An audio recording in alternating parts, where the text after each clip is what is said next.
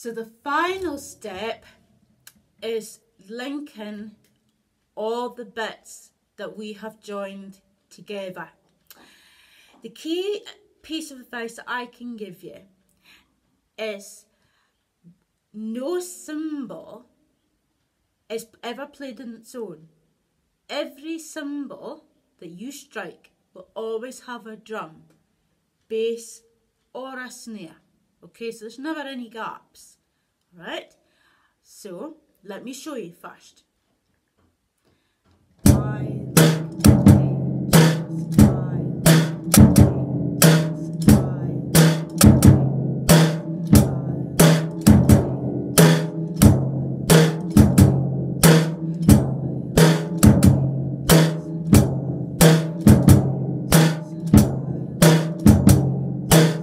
So it's always in sync with the cymbal, and like the bit to play, which is like a twitch area, your bass is doing exactly the same movement as the hand, just a complete twitch. Here it is again.